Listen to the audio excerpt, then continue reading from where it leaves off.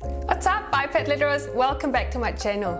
I haven't been so excited about an app I found on the App Store since I found Procreate 4 years ago. I've tried hundreds and hundreds of apps on the iPad, but about 3 weeks ago I found a brand new digital journaling app called Zinnia.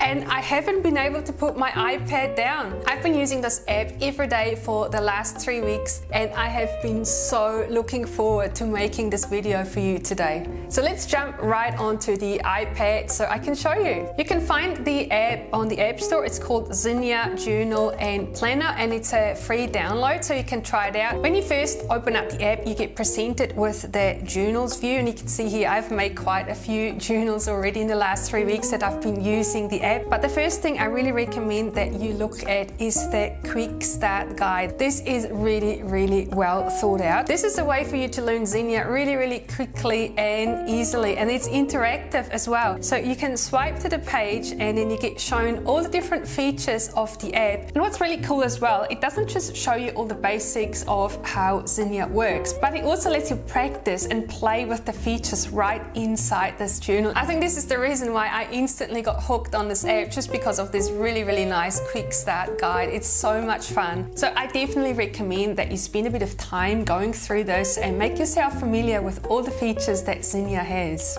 But now let's go back to the journals view and let me show you how I'm using the app right now. Before we start creating a new journal, I want to show you one of my journals that I've been using in the last 3 weeks, and something that has been really helpful for myself. I've been doing a gratitude journal, and I've created a new page every day. First thing in the morning, I just spent 10 minutes thinking about all the things I'm grateful for. This has helped me so much getting to terms with everything that's been happening recently, and really focusing on the positive has made all the difference. And not just that, this has also helped me exploring all the features of Zinnia, trying out different themes and different sticker packs, and I've really enjoyed this activity to the point where I'm actually looking forward to doing it every day and thinking about the things I'm grateful for. Let me show you some of the pages I made to give you a little bit of inspiration and also to show you what's possible with this app. So all the pages that you can see here, they talk about 10 to 15 minutes to make. They really gave me that thinking space that I needed every morning.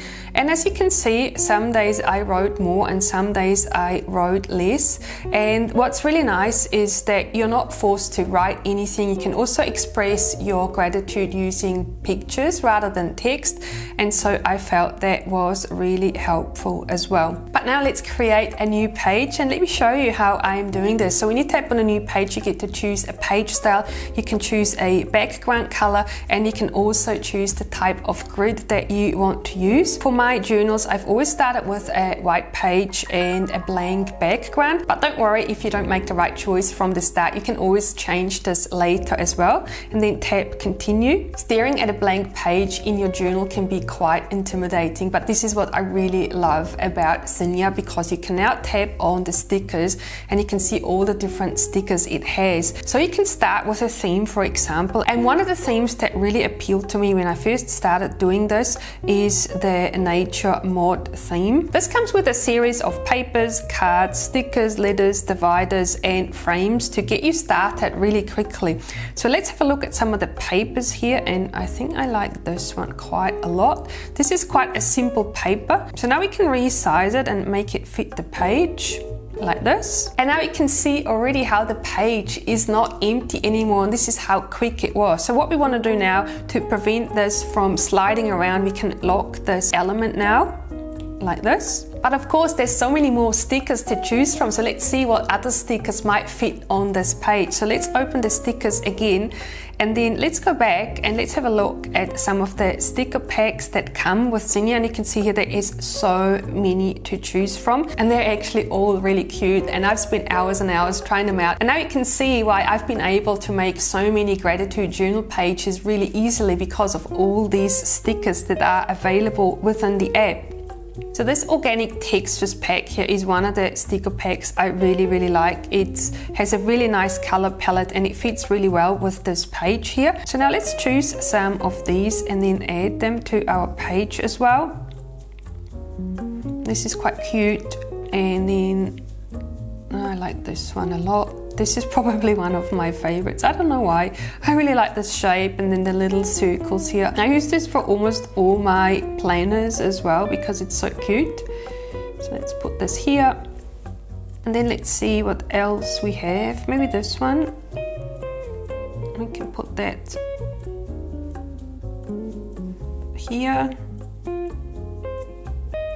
It looks quite cute. And then of course you can add as many stickers as you like. One of the things I really like about this layout is that it triggers my creativity. So when I look at these lines here, I really feel they lend themselves to add some lettering inside the lines and to curve them around. So now let's have a look at the drawing and the lettering tools that are available within the app. To do that, you press on the squiggly line here, and this brings up all the drawing tools that are available in the app. And we have a number of different pins available, so you can tap on the plus here and you can see all the different pins that are available. And what's really nice about these pins is that they are all pressure sensitive, and you want to try them out. Some of them are more pressure sensitive than others. And out of all the pins that we have available here, I really like the paint pin. So let's start with that. And then here on this side you can set the size of the pen and also the opacity. And then on this side here we have a number of preset colors, or you can tap on the plus and then you can choose any color that you like as well. And for today's gratitude journal, I was thinking about writing some words that relate to the weekend, some of the things I'm really happy about. So let's start with sleeping in. That's probably my number one favorite thing to do on the weekend. So now we can write this into the gap here, and you can see already that it's not quite like Procreate. Unfortunately, there is no streamline available, but I've talked to the developers of this app and they said this is probably the number one requested feature to have streamline available. So hopefully my wobbly lines are not going to be that wobbly anytime longer. But then again, I don't mind so much because it also means I have to practice my lettering skills a little bit more and not just rely on streamline to create beautiful lettering. And then another thing I really enjoy on the weekend is having extra coffee. Normally I only drink one coffee in the morning, but on the weekends I'm allowed to have two, and so it really feels like an extra little treat. And then of course you can try some of the other pens as well. Try the brush pen. This is a little bit more pressure sensitive, so this has a lot more difference between the thick downstrokes and the thin upstrokes. So now another thing I really enjoy on the weekends is going for long walks with my husband. So oops, this is a bit too thick. And another really nice thing about this app is that it supports that 2-finger tap undo. It's so good. I'm so grateful that Procreate made this feature available for all other app developers. How cool is that? So now let's make this a little bit smaller.